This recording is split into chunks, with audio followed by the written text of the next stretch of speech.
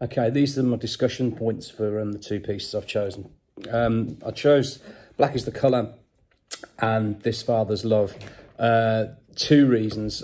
First of all, I thought the Black is the Colour was particularly challenging in some ways that This Father's Love was challenging in other ways.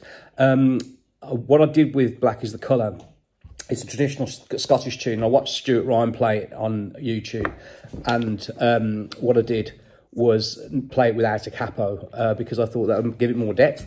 It's G minor, open G minor tuning, and one of the biggest challenges with not using a capo was actually one bar where you had to like span 5 frets, and I think I just managed to do that.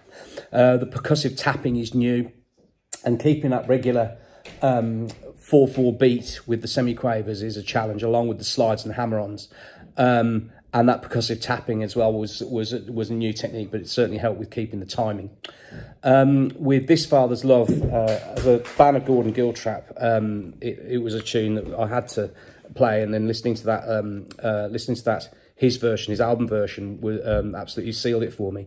Once I recorded the version for the exam, I then uploaded it to YouTube, and Gordon Giltrap himself commented by saying it's not an easy piece by any standards, and bravo, which was really good. Again, C-G-C-G-C-D tuning, and it's in C major.